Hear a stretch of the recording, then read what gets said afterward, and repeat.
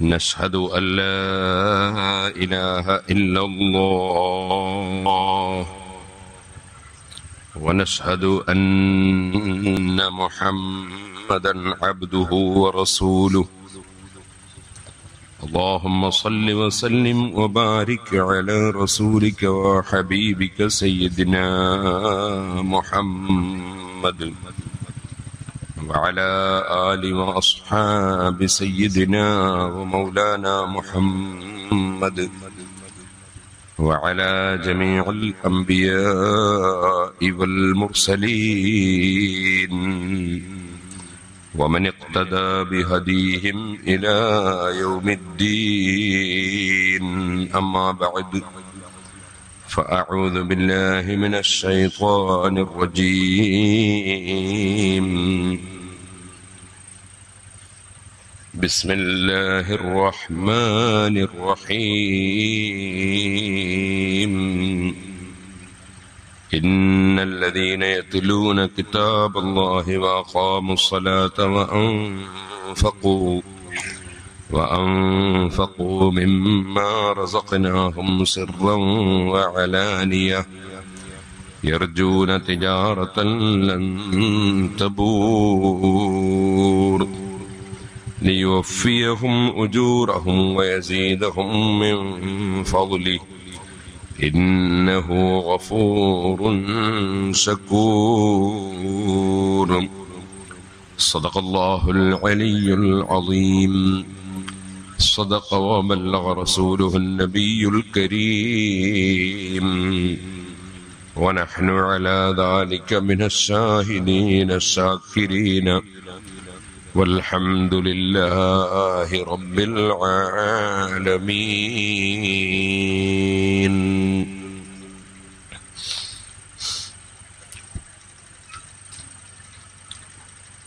يا رب صل على من حل بالحرم طه الرسول الذي قد خص بالكرم يا رب بالمصطفى بلغ مقاصدنا واغفر لنا ما مضى يا واسع الكرم. ആദരണീയരായ സാദാത്തുക്കൾ, പണ്ഡിതന്മാർ, പ്രിയപ്പെട്ട സഹോദരി സഹോദരന്മാർ, സുഹൃത്തുക്കൾ, മഗ്രിബ് നിസ്കരിക്കാൻ ഇവിടെ എത്തി. മഗ്രിബ് നിസ്കരിച്ച ഉടനെ വഅദ് തുടങ്ങാൻ പ്ലാൻ ചെയ്ത് കുറ്റ്യാടിയിൽ നിന്ന് ഇറങ്ങിയതാണെങ്കിലും തലശ്ശേരി മുതൽക്ക് ഏകദേശം ഇവിടെ എത്തുന്നവരെ ഫുള്ള് ബ്ലോക്ക്. ഏകദേശം 3 മണിക്കൂറോളം വാഹനത്തിൽ തന്നെ നഷ്ടപ്പെട്ടുപോയി. അതുകൊണ്ട് എത്താൻ വൈകിപ്പോയി. ഞാൻ വളരെ ചുരുങ്ങിയ സമയം മാത്രം സംസാരിച്ചുകൊണ്ട് വഅദ് നിർത്തും. ഇവിടെ അൽഹംദുലില്ലാഹ് 10 ദിവസത്തോളം ഇൽമു പറയുന്ന ഒരു സിൽസില, നസീഹത്തിൻ്റെ സിൽസില, അതിൻ്റെ ആരംഭമാണ് എന്ന് ഞാൻ മനസ്സിലാക്കുന്നു.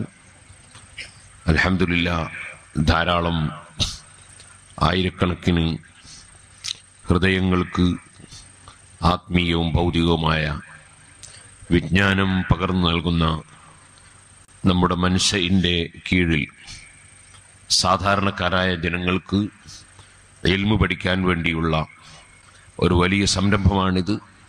അല്ലാഹു തആല ആഖിറത്തിൽ ഉപകരിക്കുന്ന നിലക്ക് പറയുന്നവർക്കും കേൾക്കുന്നവർക്കും സംഘടിപ്പിക്കുന്നവർക്കുമെല്ലാം ഉപകാരപ്രദമായ നിലക്കും നമ്മുടെ ഈ മഹത്തായ സ്ഥാപനത്തിന് മുതൽക്കൂട്ടാകുന്ന നിലക്കും അള്ളാഹു ഏറ്റെടുത്ത് നമുക്ക് പൂർത്തീകരിച്ചു തരുമാറാകട്ടെ എന്ന് ദുആ ചെയ്യും. അള്ളാഹു സുബ്ഹാനഹു വ തആല മുഅ്മിനീങ്ങളായ അടിമകളെ വിളിച്ചുകൊണ്ട് അവന്റെ ഖുർആനിൽ പറഞ്ഞു, യാ ഇബാദിയല്ലദീന ആമനു, എൻ്റെ അടിമകളെ, വിശ്വസിച്ചവരായ അടിമകളെ വിളിച്ച് അല്ലാഹു തആല പറയുകയാണ്, എൻ്റെ അടിമകളെ. ഒരു സ്നേഹത്തിൻ്റെ വിളിയാണത്, എൻ്റെ എന്ന് ചേർത്തുകൊണ്ടുള്ള വിളി.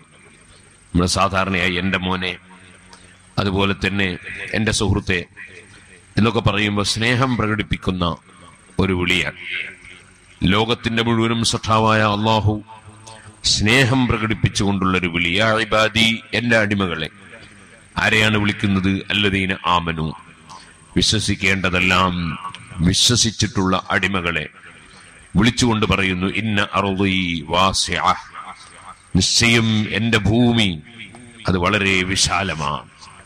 നിങ്ങൾക്ക് ജീവിക്കാൻ, ജീവിതവുമായി ബന്ധപ്പെട്ട സർവ വിഷയങ്ങളും നിർവഹിക്കാൻ ഈ ഭൂമി വിശാലമാണ്.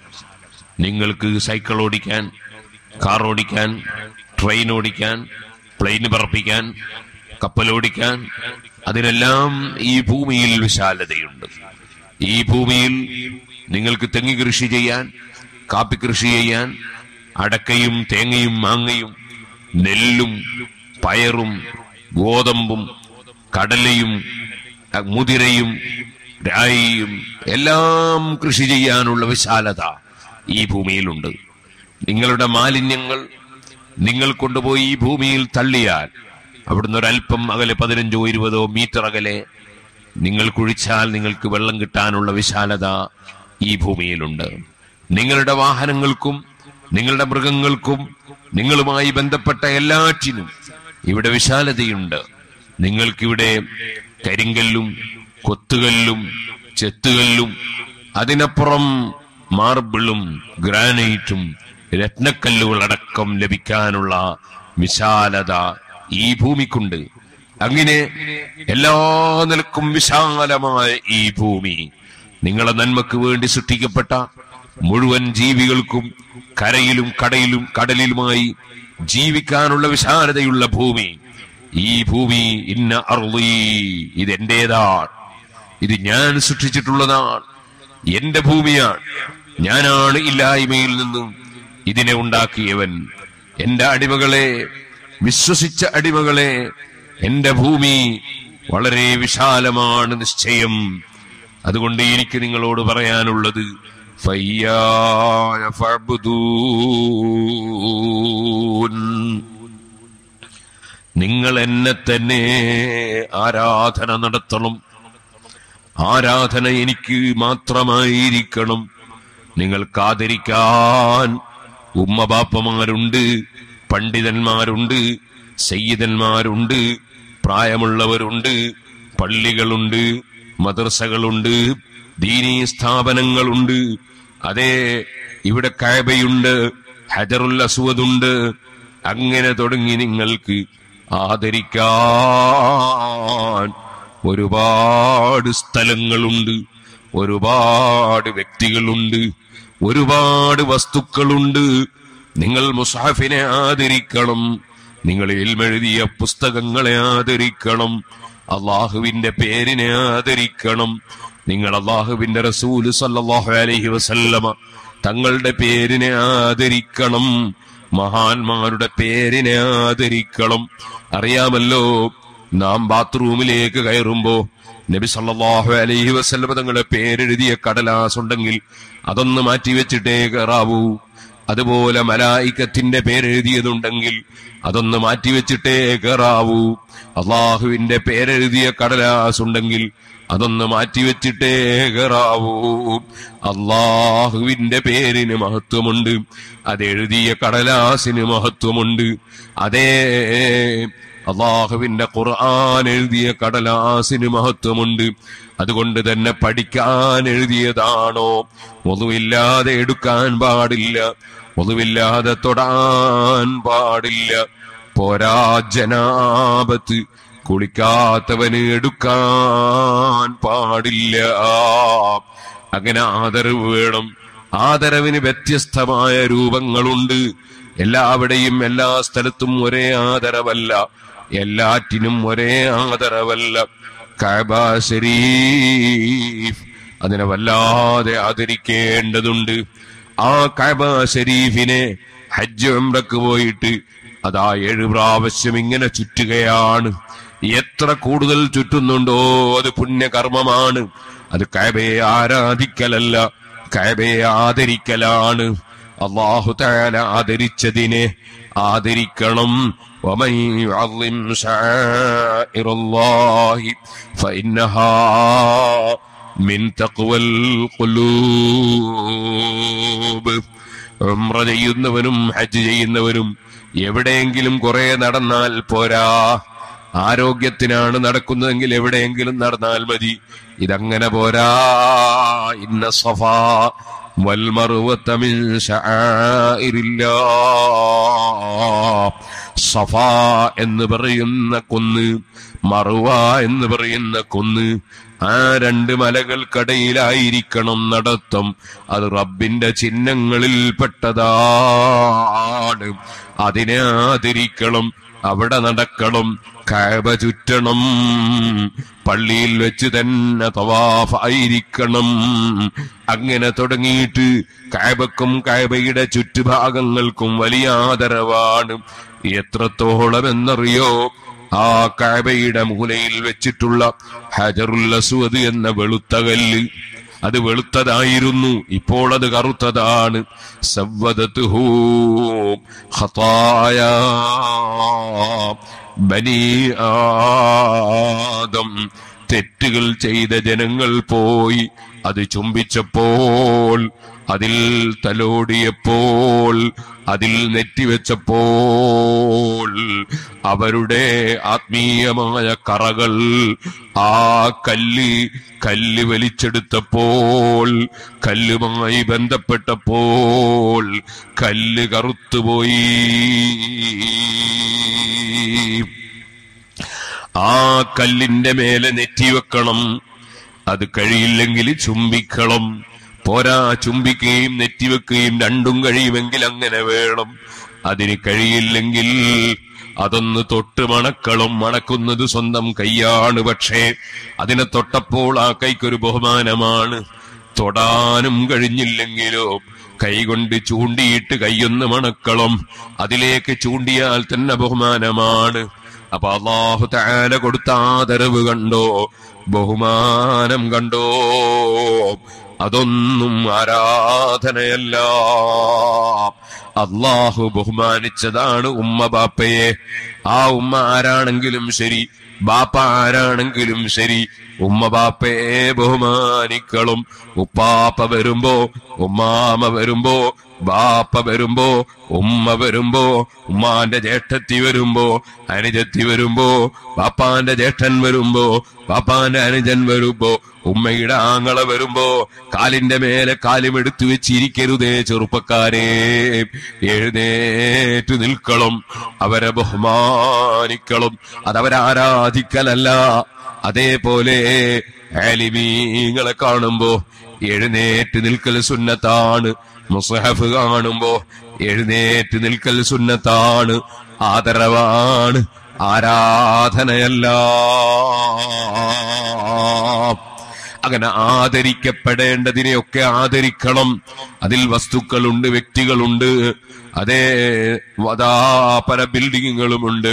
പള്ളിയെ ബഹുമാനിക്കണം. പള്ളിയെ ആദരിക്കാതെ ഒരു മനുഷ്യൻ പള്ളിയിൽ ഒന്ന് കാർക്കിച്ചു തുപ്പിയാൽ മുസ്ലിം പണ്ഡിതന്മാര് പറയും അവൻ ഇസ്ലാമെന്ന് പുറത്തുപോയി. കാരണം അത്രയും പള്ളിയെ ക്കണം. അത് ഇൽമിന്റെ കേന്ദ്രങ്ങളാണ്. നന്മയുടെ നിമിത്തങ്ങളെ ആദരിക്കണം. മലക്കുകൾ നന്മയുടെ നിമിത്തങ്ങളാണ്. മലക്കുകളെ ബഹുമാനിക്കണം. അതുകൊണ്ടാണല്ലോ മഹാനായ മലക്കുൽ അമീൻ ജിബ്രായീൽ അലൈഹി സ്വലാത്തു വസ്സലാം ഒരു ലോക്കൽ മനുഷ്യന്റെ പേര് കേൾക്കും പോലെയല്ല. പേരോട് അബ്ദുറഹ്മാൻ സഖാഫി എന്ന് പറഞ്ഞപ്പോ നിങ്ങൾ ആരും ഒന്നും പറഞ്ഞിട്ടില്ല. ജിബ്രീൽ അലൈഹി സ്വലാത്തു വസ്സലാമിന്റെ പേര് പറയുമ്പോ നിങ്ങളൊക്കെ അലൈഹി സ്വലാത്തു വസ്സലാം സ്വലാത്തും സലാമും ചൊല്ലുകയാണ്. അതുപോലെ കലീമുല്ലാഹി മൂസാ അലൈഹി സ്വലാത്തു വസ്സലാം സ്വലാത്തും സലാമും ചൊല്ലി ബഹുമാനിക്കുകയാണ്.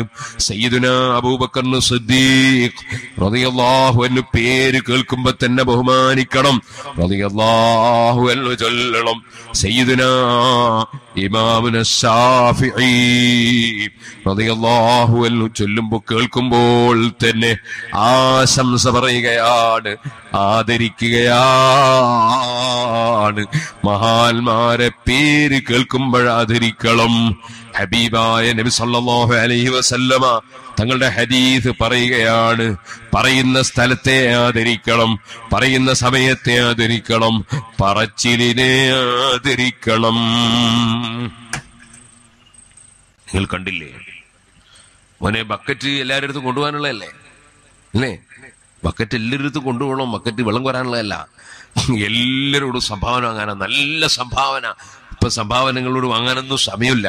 അതുകൊണ്ട് എല്ലാവരും നല്ല സംഭാവന. 2000 നോട്ട് ഇപ്പൊ എല്ലാവരും ഉണ്ടാവും. അതിനെ കിട്ടുകൊടുത്താൽ മതി. അതില്ലെങ്കിൽ പിന്നെ 500 2 അതില്ലേ 1. അങ്ങനെ കഴിവിന്റെ പരമാവധി എല്ലാവരും നല്ല സംഭാവന കൊടുക്കണം. സ്ത്രീകളുടെ അടുത്തും കൊണ്ടുപോകണം, അവർ നല്ല സംഭാവന കൊടുക്കണം. അല്ലാഹു തആല എല്ലാവർക്കും ബർക്കത്ത് ചെയ്യട്ടെ. സുഹൃത്തുക്കളെ, ആദരവ്, പേര് കേൾക്കുമ്പോൾ ആദരവ്, പേര് പറയുമ്പോൾ ആദരവ്. മഹാനായ ഇമാം മാലിക് റളിയല്ലാഹു അൻഹു അതാ ഹദീസ് ദർസ് നടത്തുന്നു. അഷ്റഫുൽ ഖൽഖ് സല്ലല്ലാഹു അലൈഹി വസല്ലം തങ്ങളുടെ വചനങ്ങളാണ്. അച്ചടക്കത്തോടെ ശിഷ്യന്മാര് കേൾക്കുന്നു.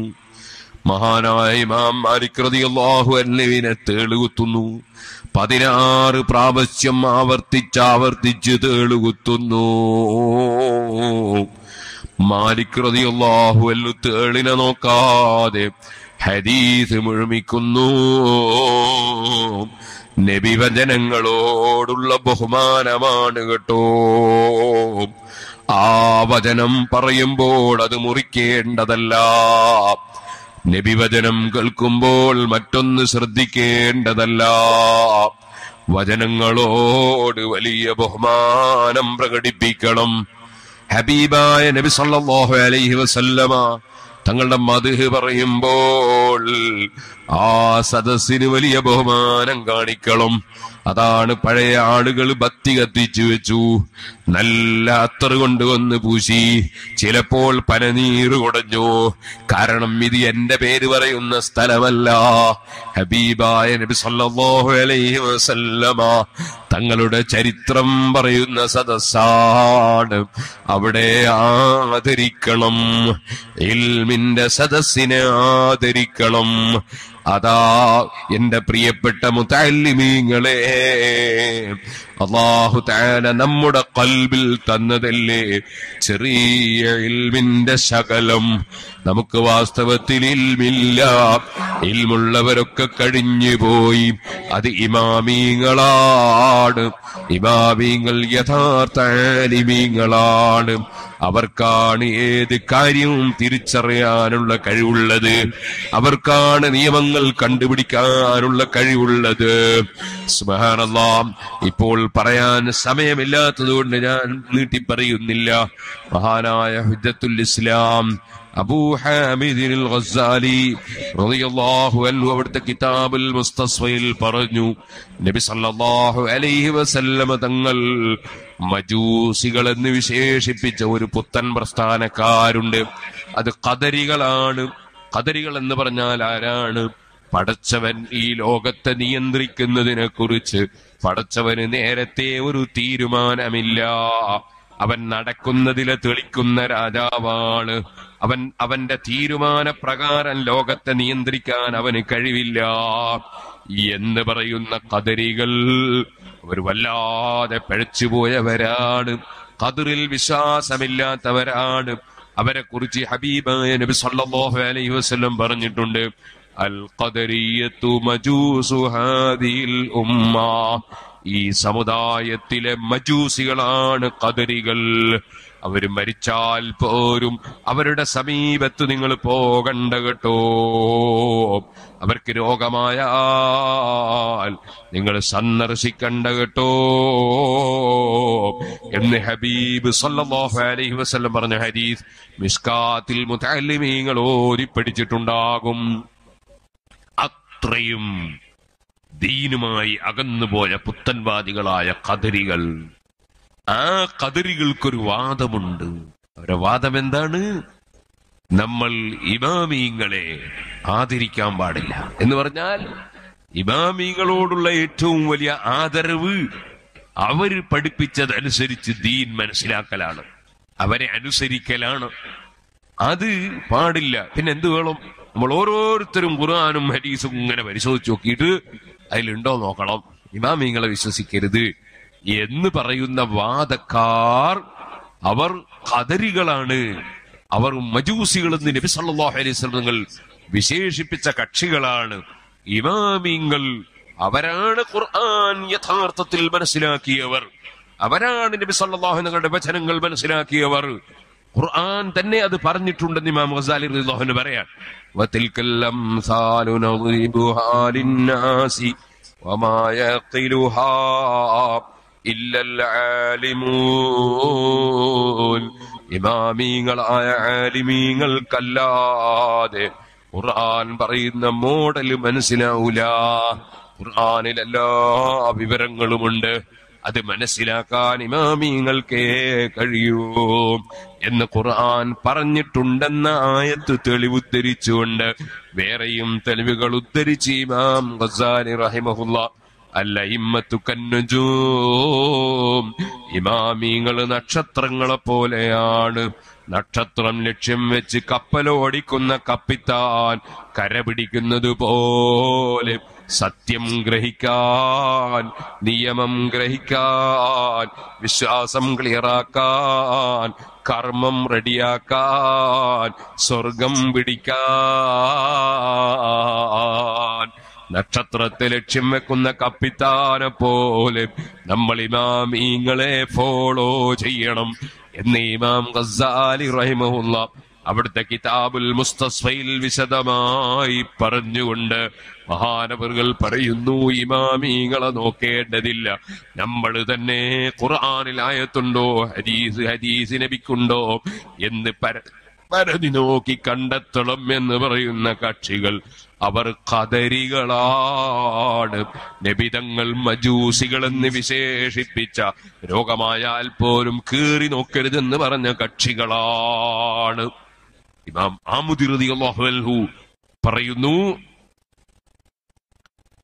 ആ വാദക്കാർ ഇമാമിങ്ങളെ സ്വീകരിക്കാതെ ഖുർആനും ഹദീസും നമ്മൾ തന്നെ നോക്കി കണ്ടുപിടിക്കണം എന്ന് പറയുന്ന വാദക്കാർ ഖദരികൾ മാത്രമല്ല, ബഗ്ദാദിലെ മുഅ്തസിലത്തുമുണ്ട് എന്ന് പറയുന്നു. ബഗ്ദാദിലെ മുഅ്തസിലത്ത് എന്ന് പറഞ്ഞാൽ അത് പഴയ കാലത്ത് ഇമാമിങ്ങളെ കൊന്നൊടുക്കിയ പുത്തൻവാദികളാണ് മുഅ്തസിലത്ത്. മഹാനായ അഹ്മദ് ഇബ്നു ഹംബൽ റളിയല്ലാഹു അൻഹുവിനെ ജയിലിലിട്ട് ചാട്ടവാറ് കൊണ്ടടിച്ചത് ആ മുഅ്തസിലത്താണ്. ഇങ്ങോട്ടും JCB അങ്ങോട്ടൊക്കെ ഇറങ്ങിയിട്ട് കാലെത്രയായി മാട്ടൂലൊന്നും ഇനിയും JCB വന്നിട്ടില്ല.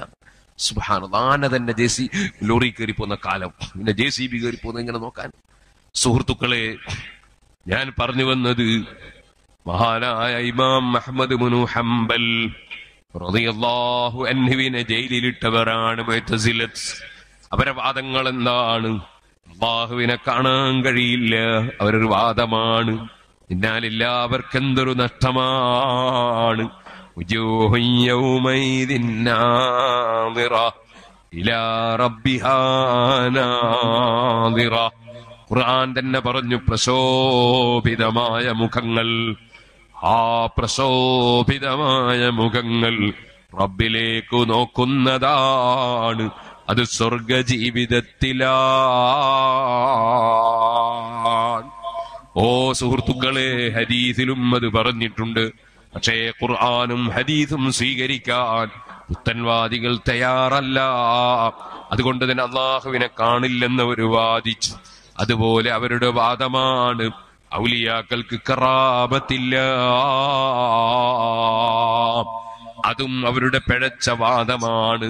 ഔലിയാക്കളെ കറാമത്ത് സൂറത്തുൽ കഹ്ഫിലുണ്ട്, മറിയം സൂറത്തിലുണ്ട്, അതുപോലെ വേറെ സൂറത്തുകളിലുണ്ട്. പക്ഷേ ഖുർആനിൽ പറഞ്ഞിട്ടുണ്ടെങ്കിലും ഔലിയാക്കളുടെ കറാമത്തുകൾ അംഗീകരിക്കാൻ മുഅ്തസിലത്ത് തയ്യാറല്ല. ആ മുഅ്തസിലത്താണ് ഇബ്നു നസ്ർ ഖുസായി റളിയല്ലാഹു അൻഹുവിനെ കൊന്നുകളഞ്ഞത്. കൊന്നിട്ടോ മഹാനവറുകളുടെ തല വെട്ടിയപ്പോൾ ആ തല മരിക്കുന്നത് വരെ ഉടലിൽ നിന്ന് വിരിഞ്ഞ തല ഖുർആനോദി. അതാ മരണം കഴിഞ്ഞപ്പോൾ, തല വെട്ടിയപ്പോൾ ആ തല മറമാടുന്നത് വരെ ഖുർആനോദിക്കൊണ്ടേയിരുന്നു. അത് കണ്ടിട്ടും ആ പുത്തൻവാദികൾ അതാ ഇമാമീങ്ങളെ സ്വീകരിച്ചില്ല. കാരണം തെളിവ് കിട്ടിയത് കൊണ്ട്. അല്ലാഹു തആല വെളിച്ചം കൊടുക്കാതെ ഒരാൾക്കും വെളിച്ചം കിട്ടൂല. ശാഫി ഇമാം റളിയല്ലാഹു അൻഹുവിന്റെ പ്രഗൽഭ ശിഷ്യനാണ് മഹാനായ ഇമാം അബൂ യഅ്ഖൂബിൽ ബുവൈത്തി റളിയല്ലാഹു അൻഹു. വഫാത്താകുന്നതിന് മുമ്പ് തന്നെ ഇമാം ശാഫിഈ റളിയല്ലാഹു അൻഹു പറഞ്ഞിരുന്നു, ഓ മോനെ, നീ ഇരുമ്പിന്റെ ചങ്ങലക്കടയിൽ വെച്ച് മരിച്ചു പോകും. സുബ്ഹാനല്ലാഹ്. മുഅ്തസിലായിത്തായിരുന്നു അന്നത്തെ രാഷ്ട്രീയ രംഗത്ത് വലിയ സ്വാധീനമുള്ളവര് പുത്തൻവാദികളായ മുഅ്തസിലുകളായിരുന്നു. ആ മുഅ്തസിലത്തിന്റെ ഭരണത്തിൽ മഹാനായ ഇമാം ബുവൈത്ത് റളിയല്ലാഹു അൻഹുവിനെ അറസ്റ്റ് ചെയ്ത് കയ്യും കാലുമൊക്കെ ചങ്ങല കൊണ്ട്, ഇരുമ്പ് ചങ്ങല കൊണ്ട് ബന്ധിച്ചു. ആ ജയിലിൽ വെച്ച് നേരത്തെ ഇമാം ശാഫിഈ റളിയല്ലാഹു അൻഹു കറാമത്ത് മുഖേന പ്രവചിച്ചതുപോലെ ജയിലിൽ വെച്ച് ഇമാം ബുവൈത്ത് റളിയല്ലാഹു അൻഹു മരണമടഞ്ഞു. അല്ലാഹ് അവർക്കൊക്കെ നീ ദർജ വർദ്ധിപ്പിക്കണേ അല്ലാഹ്. അവരൊക്കെ സുന്നത്ത് ജമാഅത്തിന് വേണ്ടി ജയിലിൽ കിടന്നവർ, സുന്നത്ത് ജമാഅത്തിന് വേണ്ടി തലവെട്ടിപ്പോയവർ, സുന്നത്ത് ജമാഅത്തിന് വേണ്ടി അധ്വാനിച്ചവർ. അല്ലാഹുവേ, അവരെ കാണാൻ, അവരെ കൂടെ ഒരുമിച്ചുകൂടാൻ ഈ ആഖിർ സമാനിൽ സുന്നത്ത് ജമാഅത്തിന്റെ ആശയം മുറുകെ പിടിച്ച് അതിനുവേണ്ടി പ്രവർത്തിക്കുന്ന, സഹായിക്കുന്ന, സഹകരിക്കുന്ന എളിയ പ്രവർത്തകരായ ഞങ്ങളെ അവരെ കൂടെ നീ ഒരുമിച്ച് കൂട്ടണേ അല്ലാഹ്. ഓ സുഹൃത്തുക്കളെ, ഞാൻ പറഞ്ഞു വന്നത് ആ മുഅ്തസിലത്ത്, ഇമാമീങ്ങളെ കൊന്നൊടുങ്ങിയ മുഅ്തസിലത്ത് ബഗ്ദാദിലുള്ള ഒരു പേച്ചിന്, അങ്ങനെയാണല്ലോ പുത്തൻവാദികൾ പല ഗ്രൂപ്പുകളാണ്. അതിൽ ഒരു ഗ്രൂപ്പ്, ബഗ്ദാദിലുള്ള ഒരു ഗ്രൂപ്പിന് അവരുടെയും വാദമായിരുന്നു, ഇമാമീങ്ങളെ പിന്തുടരണ്ട, ഓരോരുത്തരും ഖുർആനും ഹദീസും നോക്കണമെന്ന വാദം. ആ വാദം ഇപ്പോൾ കടമെടുത്ത് നമ്മുടെ നാടുകളിൽ പ്രഖ്യാപിക്കുകയും പ്രചരിപ്പിക്കുകയും ചെയ്തുകൊണ്ട് ഇമാമീങ്ങളെ കിതാബിലുള്ളതിനെയൊക്കെ ചോദ്യം ചെയ്ത് ഖുർആനുണ്ടോ ഹദീസുണ്ടോ എന്ന് ചോദിക്കുന്ന ചില അറിവില്ലാത്തവരെ കാണാം. അവര് പിന്തുടർന്നത് അതാ അല്ലാഹുവിന്റെ റസൂല് മജൂസികളാണെന്ന് പറഞ്ഞ ആ ശപിക്കപ്പെട്ട മജൂസികളെ പിന്തുടർന്ന ഖദരിയ്യത്തിന്റെ ആശയമാണ്. ഇമാം ഗസ്സാലി റഹിമഹുല്ല കിതാബുൽ മുസ്തസ്ഫയിൽ പറയുകയാണ്. പക്ഷേ ഞാൻ നിങ്ങളോടൊന്ന് പറയട്ടെ, ഈ കിതാബുൽ മുസ്തസ്ഫ ഇതുവരെ നിങ്ങളോട് പ്രസംഗിച്ച നമ്മുടെ റഷീദ് ഉസ്താദ് ഉണ്ടല്ലോ, ഞാനും അദ്ദേഹവും മഹാനായ പുല്ലൂക്കര ഉസ്താദിന്റെ ദർസിൽ പുല്ലൂക്കരയിൽ ഒരുപാട് കാലം ഓതിപ്പടിച്ചിട്ടുണ്ട്. ഞങ്ങൾ ഒന്നിച്ച് കിതാബ് ഓതിയിട്ടുണ്ട്. ഞാൻ ചില കിതാബുകൾ ഉസ്താദ് ഹജ്ജിന് പോയപ്പോൾ അദ്ദേഹത്തിൽ നിന്ന് ഓതിയിട്ടും ഉണ്ട്. അദ്ദേഹം എന്റെ സീനിയർ ആയിരുന്നു. ഞാൻ പറഞ്ഞു വന്നത്, ആ സമയത്ത് ഞാൻ ഒരു പുത്തൻവാദിയുടെ, വലിയ പുത്തൻവാദികളുടെ ഏറ്റവും വലിയ ടോപ്പ് നേതാക്കളുടെ ഒരു പുസ്തകം വായിച്ചു. ആ പുസ്തകത്തിൽ പറയുന്നു, ഇമാം ഗസ്സാലി റളിയല്ലാഹു അൻഹു ഇമാമീങ്ങളെ പിന്തുടരുന്നത് തെറ്റാണെന്ന് പറഞ്ഞിട്ടുണ്ട്, ഇമാമിങ്ങളെ പിന്തുടരുതെന്ന് പറഞ്ഞിട്ടുണ്ട്, കിതാബുൽ മുസ്തസ്ഫയിൽ പറഞ്ഞിട്ടുണ്ടെന്നാണ് ആ പുസ്തകത്തിലുള്ളത്. ഞാൻ ചെറിയ വിദ്യാർത്ഥിയാണ്. ഞാൻ ഇങ്ങ് കണ്ടപ്പോൾ ഞാൻ അങ്കലാപ്പിലായി പോയി. അങ്ങനെ ഇമാം ഗസ്സാലി റഹിമഹുല്ല പറയോ? കാരണം ഗസ്സാലി ഇമാം റളിയല്ലാഹു ഷാഫി ഇമാമിനെ തുടർന്ന് ജീവിക്കുന്ന ആളല്ലേ. അപ്പൊ പിന്നെ എങ്ങനെ ഇമാമിങ്ങളെ തുടരുതെന്ന് ഇമാം ഗസ്സാലി പറയുക? അത് പറയാൻ സാധ്യതയില്ലല്ലോ. അപ്പൊ ഇത് ആളുകളെ കൺഫ്യൂഷനാക്കാൻ വേണ്ടി, തെറ്റിദ്ധരിപ്പിക്കാൻ വേണ്ടി പുത്തൻവാദികൾ എന്തോ ഒരു തിരിമറി ഗസ്സാലി ഇമാമിന്റെ കിതാബിൽ നടത്തിയതായിരിക്കും എന്ന് ഞാൻ എന്റെ സ്വന്തത്തിൽ ഞാൻ മനസ്സിലാക്കി. അങ്ങനെ ഞാൻ ആ കിതാബ് കിട്ടാൻ വേണ്ടി അദ്ദേഹത്തിനറിയാം, മേലെടുത്ത് അഹമ്മദ് ഹാജി, യൂസുഫ് ഹാജി, മൂസ ഹാജി എന്നൊക്കെ പറഞ്ഞിട്ട് കുറെ ആളുകൾ പുല്ലൂക്കരക്കാരുണ്ട്. അവർ മക്കയിൽ ബിസിനസ് ഉള്ളവരും മക്കയിൽ പലപ്പോഴും പോകുന്നവരുമാണ്. ഞാൻ അവരെ കയ്യിൽ ഒരു എഴുത്തു കൊടുത്തയച്ചു, എനിക്ക് ഈ കിതാബ് കൊണ്ടെത്തരണം. അപ്പൊ നോക്കുമ്പോ ആ കിതാബ് അവിടെ ഒന്നും അന്നില്ലായിരുന്നു. ഇപ്പോ എന്റെ അടുത്ത് തന്നെ ഒന്നിലധികം കോപ്പികളുണ്ട്. അന്ന് അവിടെ ഇല്ലായിരുന്നു. അന്നത്തെ കാലം അങ്ങനെയാണ്, കിതാബൊക്കെ കിട്ടാൻ വലിയ പണിയാണ്. ഒരൊറ്റ കിതാബിൽ ഒരു ഇബാറത്ത് കാണാൻ വേണ്ടി എത്രയോ കിലോമീറ്ററുകൾ ഞാൻ നടന്നുപോയത് എനിക്ക് ഓർമ്മയുണ്ട്. സുഹൃത്തുക്കളെ, ഇപ്പൊ നമ്മളെ മുത്തഅല്ലിമീങ്ങൾ കുട്ടികൾക്ക് കിതാബ് നോക്കാനൊന്നും വലിയ താല്പര്യമില്ല. അവരൊക്കെ കയ്യിലുണ്ട് ഒരു ഫോണ്. ആ ഫോണ് നോക്കി നേരം പോക്കലാണ് ഏകദേശം മുത്തഅല്ലിമീങ്ങളും. നമ്മളെ മനസ്സിൽ പഠിക്കുന്ന കുട്ടികളൊന്നും അങ്ങനെ അല്ലാത്തതുകൊണ്ട് ഞാൻ പറയുന്നില്ല. ഒരിക്കലും ഈ ശൈത്താൻ പിടിച്ച ഫോണ് നോക്കിയിട്ട് നിങ്ങളെ സമയം പോക്കരുത്. ശൈത്താൻ പിടിച്ച ഫോൺ എന്ന് ഞാൻ പറഞ്ഞതിനർത്ഥം ശൈത്താൻ നമ്മളെ കൂടെ എല്ലാം ഉണ്ടല്ലോ. അതുകൊണ്ട് ഞാനൊരു ശൈത്താനല്ല, അതുകൊണ്ട് ഫോണ് ശൈത്താനല്ല, ശൈത്താൻ പിടിച്ചതാ. കയ്യിൽ ചിലപ്പോൾ ശൈത്താന്റെ പണി ധാരാളം ഉണ്ടാവും. അതേ സമയത്ത് ഫോൺ കൊണ്ടൊരു വലിയ ഉപകാരം ഉണ്ടാവും. ശൈത്താൻ എല്ലാ മനുഷ്യന്മാരുടെ കൂടെയും ശൈത്താനുണ്ട്, അതുപോലെ ഫോണിന്റെ കൂടെയും ശൈത്താനുണ്ട്. അതുകൊണ്ട് ശൈത്താനിന്റെ പണിയൊന്നും ഫോണുമായി ബന്ധപ്പെട്ട് മുത്തഅല്ലിമീങ്ങളോ അല്ലാത്തവരോ അതുമായി ബന്ധപ്പെട്ട് ചെയ്യരുത് എന്ന് ഞാൻ പ്രത്യേകമായി ഉണർത്തുകയാണ്. അത്രയേ ഇപ്പൊ പറയുന്നുള്ളൂ. സമയം പോക്കരുത്, സമയം കിതാബിൽ തന്നെ ചെലവഴിക്കണം. എന്നാലേ അള്ളാഹുവിന്റെ ദീൻ ഇവിടെ നിലനിർത്താൻ ആലിമീങ്ങൾ ഉണ്ടാവുള്ളൂ, ആലിമീങ്ങൾ വളരുള്ളൂ. ആ ബോധം മുത്തഅല്ലിമീങ്ങൾക്ക് വേണം. നമ്മുടെ ആയുധം എന്ന് പറയുന്നത് അറിവാണ്. ആ അറിവ് കൊണ്ട് വേണം ഇസ്ലാമിനെ നശിപ്പിക്കാൻ വരുന്ന എല്ലാ കക്ഷികളെയും നേരിടാൻ. സുഹൃത്തുക്കളെ, മഹാനായ ഇമാം ഗസാലിയുടെ കിതാബ് എന്റെ കയ്യിൽ കിട്ടിയപ്പോഴാണ് ഞാൻ നേരത്തെ പറഞ്ഞ സംഗതികളൊക്കെ ഞാൻ അതിൽ കാണുന്നത്. ഇമാമിങ്ങളെ പിന്തുടരണം, അവർ നക്ഷത്രങ്ങളെ പോലെയാണ്. ഇമാമിങ്ങളെ പിന്തുടരണം എന്നത് ഖുർആനിലെ ആയത്തുകൾ തെളിവാണ്. അതിങ്ങനെ പറഞ്ഞിട്ട് ഗസാലി ഇമാം പറയാണ്, ഇമാമിങ്ങളെ പിന്തുടരാതെ ഓരോരുത്തരും ഖുർആനും സുന്നത്തും നോക്കണം എന്ന് പറയുന്നവരും മജൂസികളെന്ന് റസൂലുള്ളാഹി പറഞ്ഞ ഖദരികളാണ് എന്ന് കടുത്ത ആക്ഷേപമാണ് ഗസാലി ഇമാമിന്റെ കിതാബുൽ മുസ്തസ്ഫയിൽ ഉള്ളത്.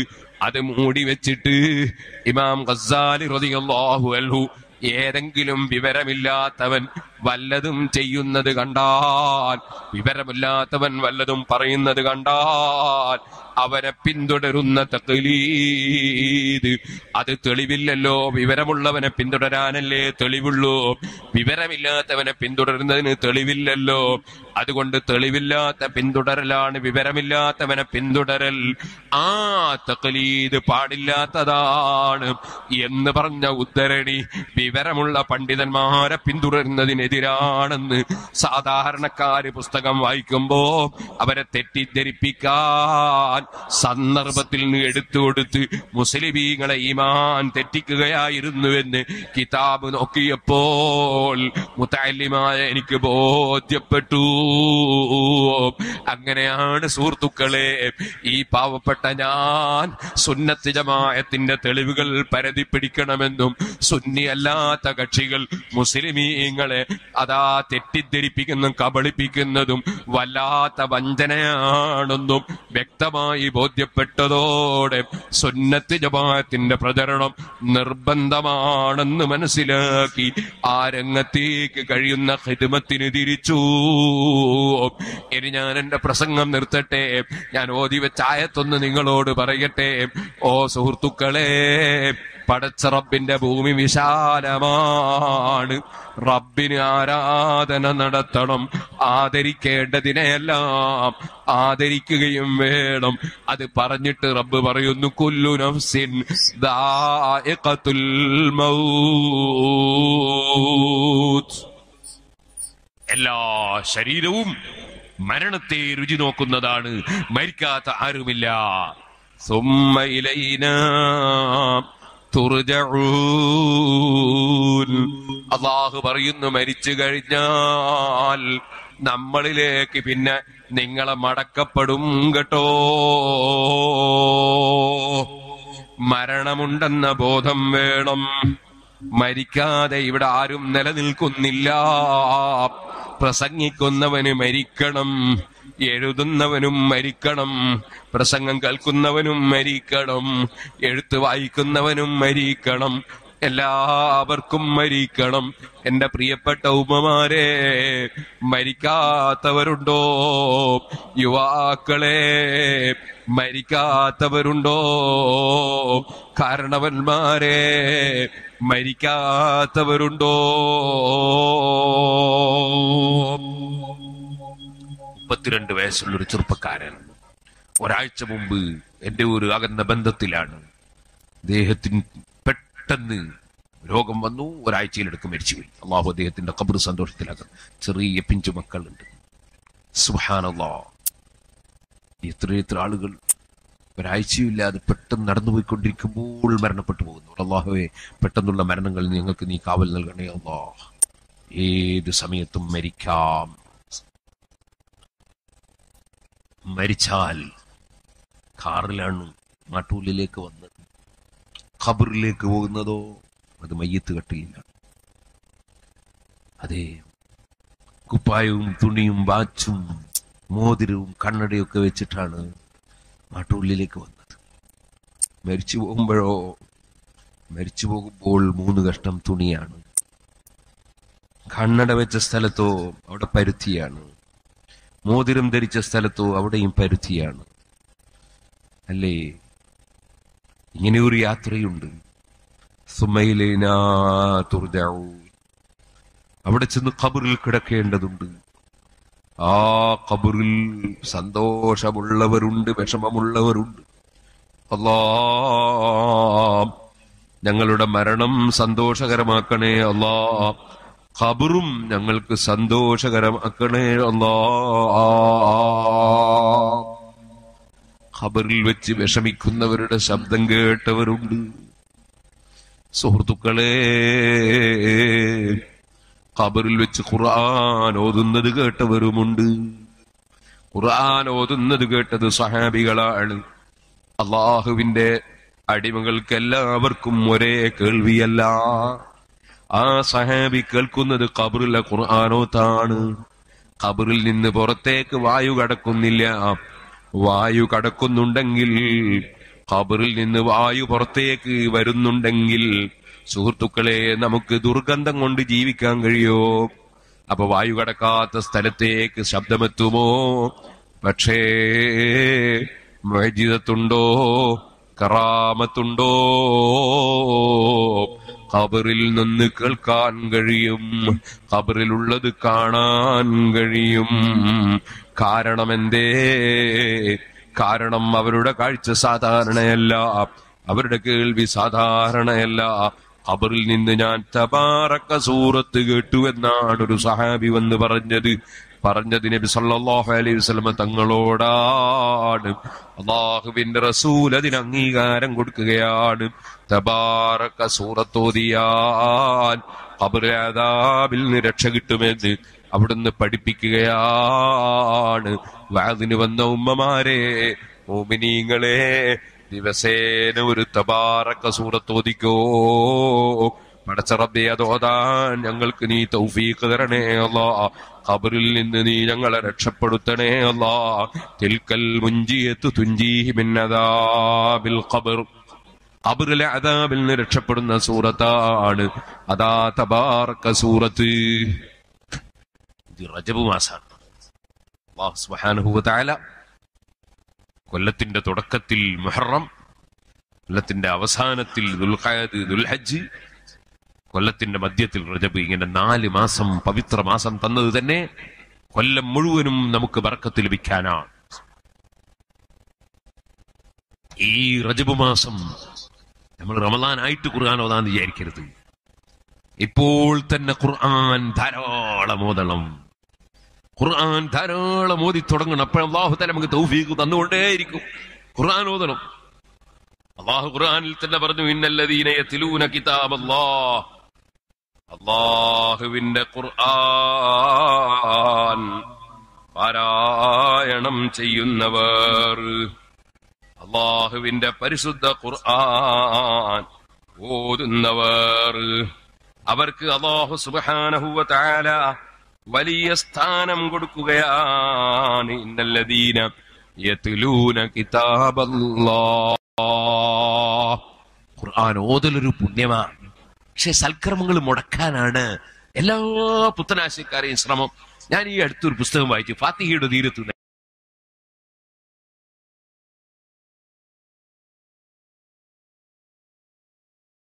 അറിയാതെ ഖുർആൻ ഓതിയിട്ട് ഒരു കാര്യം, ലില്ലാഹി വ ഇന്നാ ഇലൈഹി റാജിഊൻ.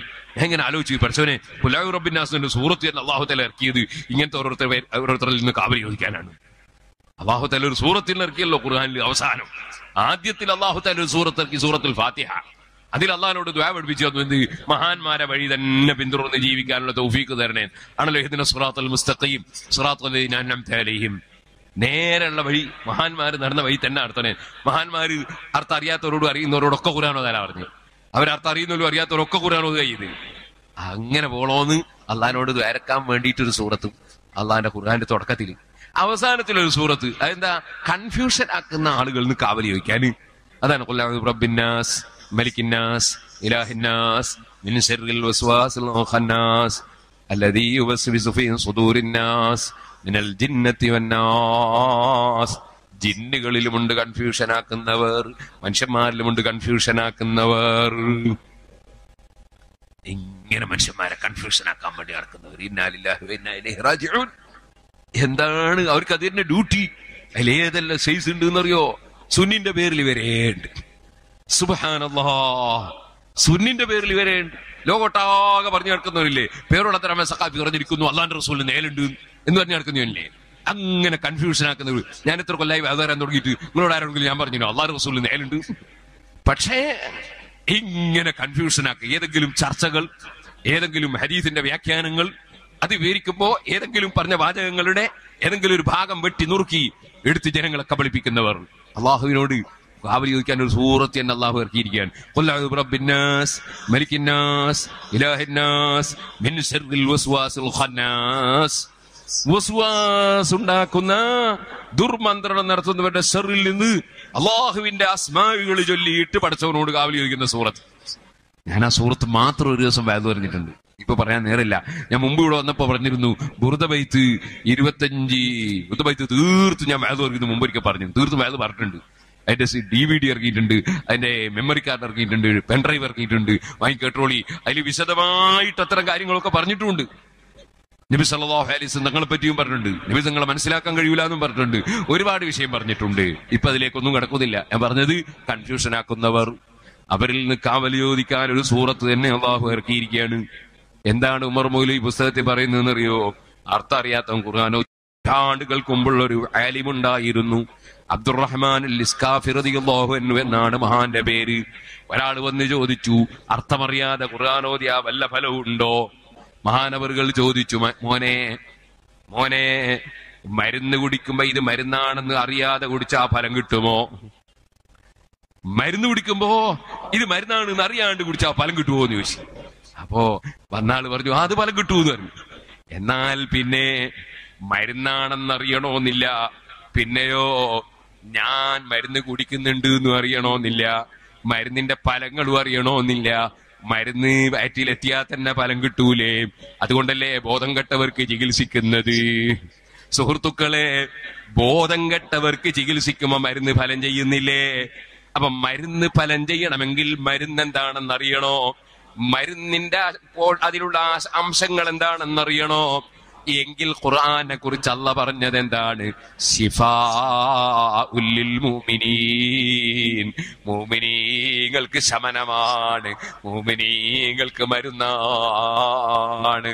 മനസ്സിന്റെ അഹങ്കാരം, മനസ്സിന്റെ അഹംഭാവം, മനസ്സിന്റെ വൈരാഗ്യം, മനസ്സിന്റെ വിദ്വേഷം, മനസ്സിന്റെ അകപ്പെരുമ, മനസ്സിന്റെ ലോകമാന്യം, മനസ്സിന്റെ ദോഷങ്ങൾ എന്തുണ്ടോ, കാപട്യമടക്കം ശിർക്കടക്കം കുഫറടക്കം അവർ കൂലി കൊടുക്കുന്നു സഹാബത്തിന്.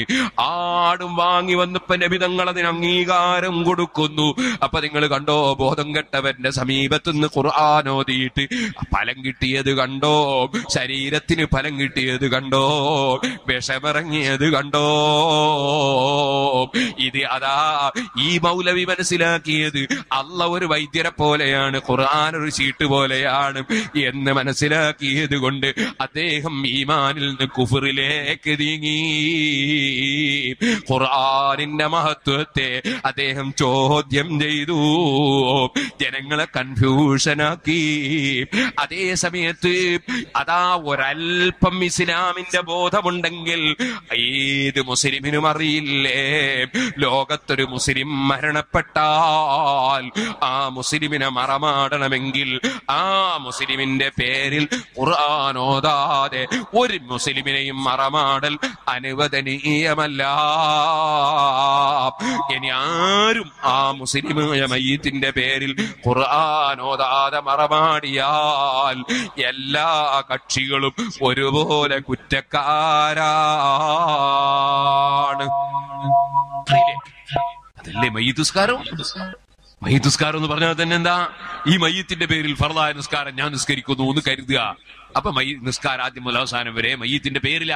ഇനിയിപ്പോ ഒരു സംശയവും വേണ്ട. ആദ്യത്തെ പരിപാടി എന്താണ്? അല്ലാഹു അക്ബർ, ദിക്റില്ല, മയ്യത്തിന്റെ പേരിൽ ഒരു ദിക്ർ. അടുത്ത പരിപാടി എന്താ? അടുത്ത പരിപാടി ഖുർആൻ ഓതുക. ഖുർആനിൽ ഏത് സൂറത്താവുന്നത്? ഖുർആനിലെ ഒന്നാമത്തെ സൂറത്ത്, ഏറ്റവും ബഹുമാനമുള്ള സൂറത്തുൽ ഫാത്തിഹ. അപ്പൊ മയ്യത്തിന്റെ പേരിൽ ഖുർആൻ ഓതാതെ, മയ്യത്തിന്റെ പേരിൽ ദുആ നടത്താതെ, മയ്യത്തിന്റെ പേരിൽ ദിക്ർ ചൊല്ലാതെ, മയ്യത്തിന്റെ പേരിൽ സലാത്ത് ചൊല്ലാതെ ഒരു മയ്യത്ത് കൊണ്ടുപോയി മറമാടിയാൽ അവിടെ ഹാജറുള്ളവരോ അറിഞ്ഞവരോ ആരാണോ മുഴുവൻ ആളുകളും കുറ്റക്കാരാണ് കേട്ടോ. അത് തന്നെയാണോ അതാ പള്ളി അടിച്ചു വാരുന്നൊരു പാവപ്പെട്ട മനുഷ്യൻ, ആളദ്ദേഹത്തിന് വലിയ വിലയൊന്നും ജനങ്ങൾ കൽപ്പിച്ചിരുന്നില്ല. മരിച്ചപ്പോൾ വിവരം നബിതങ്ങളെ അറിയിക്കാതെ മറമാടിപ്പോയി. നിസ്കരിച്ച് തന്നെയാണ് മറമാടിയത്, പേരിൽ ഖുർആൻ ഓതി തന്നെയാ മറമാടിയത്. പക്ഷേ പള്ളി അടിച്ചു വാരുന്ന വ്യക്തിക്ക് വലിയ ബഹുമാനമാ, പള്ളിയിൽ വാങ്ങു കൊടുക്കുന്നവന് വലിയ ബഹുമാനമാ, പള്ളി അടിച്ചു വാരുന്നവന് വലിയ ബഹുമാനമാ. സുബ്ഹാനല്ലാഹ്, പള്ളി കമ്മിറ്റിയുടെ പ്രസിഡന്റിനെ നോക്കല് സുന്നത്തില്ല, ബാങ്ക് കൊടുക്കുന്ന ആളെ നോക്കല് സുന്നത്താണ്. ബാങ്ക് കൊടുക്കുന്ന സമയത്താണ്. ബാങ്കിന് വലിയ ബഹുമാനമാണ്. ബാങ്ക് കഴിഞ്ഞ ഉടനെയുള്ള ദുആ ഇജാബത്താണ്. ചിലർക്കൊരു മടിയാ ബാങ്ക് കൊടുക്കണോന്നല്ല. ഇമാമത്താന്നേ ഞാൻ ഓക്കെ, ഖുത്ബയാണെങ്കിലും ഓക്കെ, ബാങ്ക് മാത്രം പറയരുത് കേട്ടോക്കെ, അത് എന്തോ ഒരു മോശമായ പണിയാണ്. മുലാമാർക്കുണ്ട് ചിലപ്പോ ഒരു വിശ്വാസം, അതിൽപ്പെട്ടതാണ്. സബഖൽ മുഅദ്ദിനൂൻ, ബാങ്ക് കൊടുക്കുന്നവരൊക്കെ ഓവർടേക്ക് ചെയ്തു പോയി, എല്ലാരെക്കാളും മുന്നിൽ. അപ്പൊ നബി സല്ലല്ലാഹു അലൈഹി വസല്ലമയോട് സഹാബികളോ എന്ന് പറഞ്ഞ ബാങ്ക് കൊടുക്കുന്നവര് മുൻപന്തിയിൽ ഓവർടേക്ക് ചെയ്തു പോയി. നബിതങ്ങൾ നിങ്ങൾ കാര്യം ചെയ്തോളി, ഊലൂക്കമായ കൂലൂൻ, അവര് പറയുമ്പോ നിങ്ങളൊക്കെ പറഞ്ഞാളേ, അല്ലാഹു അക്ബർ അല്ലാഹു അക്ബർ അല്ലാഹു അക്ബർ അല്ലാഹു അക്ബർ, നിങ്ങളൊക്കെ പറഞ്ഞാളാ, അതിന് അതിനുള്ള വഴി. പിന്നെയോ ബാങ്ക് കഴിഞ്ഞാൽ ഞങ്ങളൊരു ദുആ നിർത്തിക്കോളി, അപ്പൊ ദുആക്ക് ഇജാബത്താ.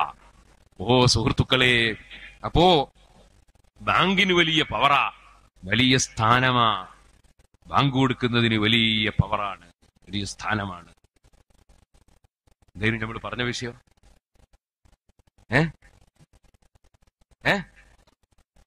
അതെ, പള്ളി അടിച്ചു വരുന്ന ആള്, അപ്പൊ നിങ്ങൾ ഉറക്കില്ലല്ല, പള്ളി അടിച്ചു വരുന്ന ആള് മരിച്ചുപോയി. നബി സല്ലല്ലാഹു അലൈഹി വസല്ലം പിറ്റേ അന്വേഷിച്ച അയാളിവിടെ, അയാൾ മരിച്ചുപോയി. എന്തോ ഞങ്ങൾ മറമാടി. ദുല്ലൂനി അലാ ഖബറിഹി, അയാൾ ഖബറൊന്ന് എനിക്ക് കാണിച്ചു തരണോ? നബിതങ്ങൾ ഖബറ് കണ്ടുപിടിച്ചിട്ട് പോയിട്ട് അവിടുന്ന് ഫാത്തിഹ ഓതിയിട്ട് മയ്യിത്ത് നിസ്കരിക്കാണ്. മനസ്സിലായില്ലേ? അപ്പൊ എന്താണ്? മരിച്ചവന്റെ പേരിൽ ഖുർആൻ ഓതണം. അതുകൊണ്ട് മയ്യിത്തിന് ഫലം കിട്ടുകയാണ്. ഇയാള് വിചാരിച്ചെന്തറിയോ? മരുന്നിന്റെ സീട്ടാ ഖുർആൻ ഉമർ പോലെ വിചാരിച്ച്. എന്നിട്ട് എല്ലാ ഗ്രൂപ്പുകാർക്കും വലിയ ആദരവുള്ള നേതാവായി ഇയാള്. സുബ്ഹാനല്ലാഹ്, ഖുർആൻ ഓതുന്ന മുടക്കുന്ന മനുഷ്യൻ. അല്ലാഹുവിന്റെ ഖുർആൻ അള്ളയാ പറയുന്നത്, ഇന്നല്ലദീന യത്ലൂന കിതാബല്ലാഹ്, അല്ലാഹുവിന്റെ കിതാബ് ഓതുന്നവർ, സുഹൃത്തുക്കളെ മരുന്ന് കുടിക്കുന്നവർ. അബ്ദുറഹ്മാനുൽ ഇസ്കാഫി റളിയല്ലാഹു അൻഹു പറഞ്ഞതുപോലെ, മരുന്ന് കുടിക്കുന്നവൻ ഇതിലെന്ത് മരുന്നുണ്ടെന്നറിയണമെന്നില്ല, അവനത് കുടിച്ചാൽ മതി, എന്നാ തന്നെ രോഗത്തിന് ശമനമാണ്. പരിശുദ്ധ ഖുർആൻ അത് തന്നെ സിഫയാണ്. അങ്ങനെയല്ലേ റസൂലുള്ളാഹി പറഞ്ഞത്, അലൈക്കും ബിസ്സിഫാഇനി അൽ ഖുർആൻ വൽ അസൽ. ഖുർആൻ ശമനമാണ്, തേനും ശമനമാണ്, രോഗം ശരീരത്തിന്റെ രോഗത്തിനും ശമനമാണ്. ഒരാഴ്ച മുമ്പ് ഞാനിങ്ങനെ കാറിൽ പോയിക്കൊണ്ടിരിക്കുമ്പോ പാറാട്ടുകാരൻ ഹാഫിദ് മഅറൂഫ് വിളിച്ചു. അദ്ദേഹത്തിന്റെ സഹോദരന്റെ ഭാര്യക്ക് ഗർഭിണിയാണ്, പ്രസവ വേദന കിട്ടിയിട്ട് വല്ലാതെ വേദനയ്ക്ക്, ഇത് കുട്ടി അനങ്ങുന്നില്ല എന്ന് ഡോക്ടർ പറയുന്നു. ഞാൻ പറഞ്ഞു, നീ ഒരു കാര്യം ചെയ്യും, അയാൾ മുല്യാരാണല്ലോ, സിറാജിൽ പോയി പഠിച്ചതാ. ഞാൻ പറഞ്ഞു, നീ ഒരു ബെത്തില വാങ്ങിയിട്ട് നന്നായിട്ട് കഴുകി അങ്ങ് തുടക്കുക. എന്നിട്ട് ആ ബെത്തിലയിൽ ഒരു ഈർക്കിലി എടുത്തിട്ട് ബിസ്മി ഒറ്റ അക്ഷരത്തിൽ എഴുതുക, പിന്നെ ഇദസ്സമാഉൻ ശഖത്ത് എന്നുള്ള സൂറത്ത് എഴുതുക. അങ്ങനെ എഴുതിയിട്ട് അൽഖത്ത് മാഫിഹ വരെ എഴുതുക. അൽഖത്ത് മാഫിഹ വരെ എഴുതിയ പിന്നെയും ബെത്തിലയിൽ സ്ഥലം ബാക്കി ഉണ്ടാവും. ബാക്കി തീർത്തു അൽഖത്ത് മാഫിഹ എന്ന് എഴുതി പൂർത്തീകരിക്കുക. എന്നിട്ട് അവൾക്ക് അത് ചവക്കാൻ കൊടുക്കുക. അവളത് ചവച്ചിട്ട് നീരിറക്കട്ടെ, പിണ്ടി അങ്ങ് തുപ്പിക്കളയട്ടെ എന്ന് പറഞ്ഞു. എന്നിട്ട് ഞാൻ പറഞ്ഞു, അല്ലാഹു തആല അതൊക്കെ ചെയ്തതിന് മുമ്പ് എന്നെ പ്രസവിപ്പിച്ചിട്ടാല് വളരെ നല്ലത്, അല്ല വേഗം പ്രസവിപ്പിക്കട്ടെ എന്നും പറഞ്ഞു. കുറച്ച് കഴിഞ്ഞപ്പോ എന്റെ കാറിൽ എന്റെ കൂടെയുള്ള ഇസാഖ് സഖാഫിനെ വിളിച്ചു പറഞ്ഞ് വെറ്റില കൊടുത്ത് നീരംഗത്തിലും പ്രസവിക്കലോ. ഖുർആൻ അങ്ങനെയാ, ഖുർആന്റെ പവറാ.